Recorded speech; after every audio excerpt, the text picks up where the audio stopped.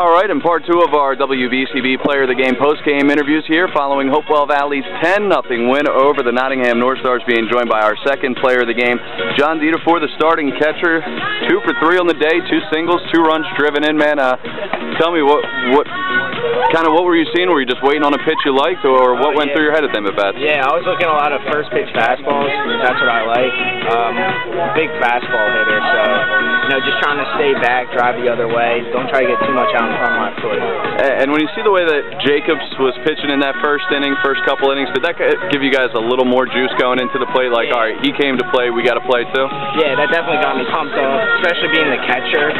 Seeing our pitcher go out, fire like that, you definitely want to go out there, give him a lot of run support, because if he's throwing like that, you want him to get the win. Had a lot of zip on his pitches today too, didn't he? Yeah. From our vantage point, it's kind of tough. It's kind of tough to see what that all-speed pitch was. Was that a slider or curveball? Curveball. All right, and it looked like he did a really nice job commanding that outside corner with the fastball and the all-speed stuff. Yeah, definitely.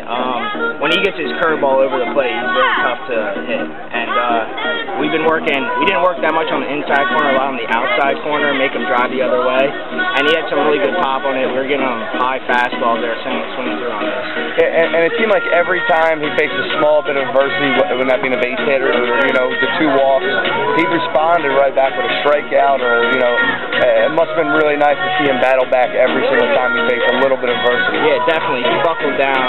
Yeah, every time. I don't think a runner even got to third the whole game. No, he didn't. Yeah, so that's what we're gonna need. We need pitchers to step up in big situations like that. If we can get them not to get any runners in scoring position, get hits there, we're gonna do pretty good.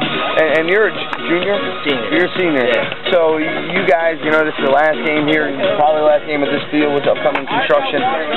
You guys are pretty pumped up and not quite yet ready to see this come to an end. Yeah, definitely. I definitely didn't want to see my season end on this field, especially with it. We're gonna probably put a turf field up here, and we want to put this field out in style. So.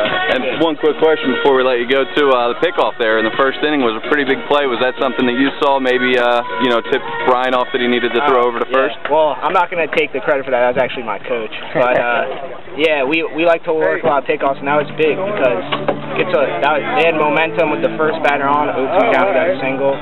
So getting him out on the base pass is real good. Absolutely. Well, John, great effort from you today, and a great effort from your entire team. Best of luck on Friday against Hamilton. Thank you very much. Thank you.